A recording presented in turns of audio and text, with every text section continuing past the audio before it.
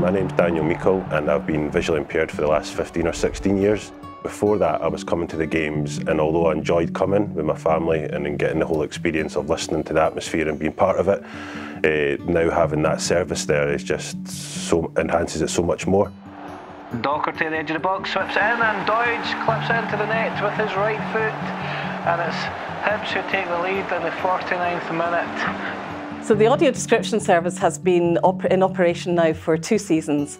It's used currently by 12 supporters throughout the stadium, and we also provide that service to away supporters should they wish to do so. The commentary we provide them on a match day is purely descriptive in audio for those who are blind, visually impaired, and possibly for maybe people who are suffering from autism to block out the noise of the crowd. First couple of times we brought Rowan, he was kind of up and down, but ever since we managed to get the audio description device, we've basically been a game changer for him. He can now focus on the game, he follows the game really well, and even shouts words of encouragement towards the players now.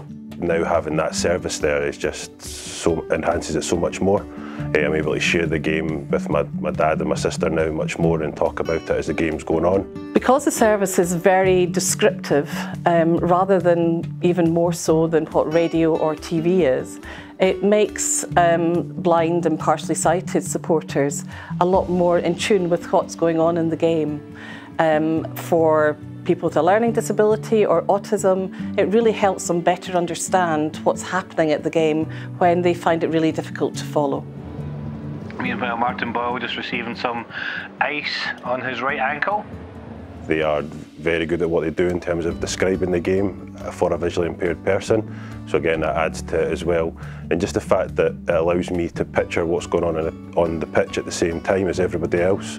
We are as descriptive as possible, using lots of adjective to describe the game, the match colours, the crowd, things that are generally happening on the pitch, and basically you're the eyes of the fans to give them a better match day experience. It allows Rowan to focus on the game now, where before he was up and down, he didn't get to enjoy the match as much as he should, because before he would basically hold his ears because the noise was too much for him.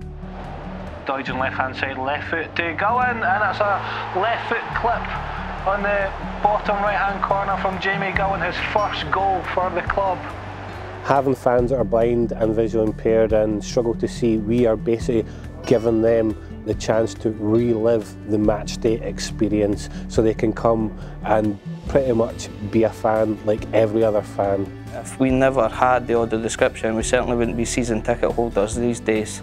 They say there's no way to be able to cope with the noise. It's just something that is now available for me, and if it wasn't any longer, then it definitely would hinder me wanting to come along. What's it allow you to do? Because it helps me watch the game properly.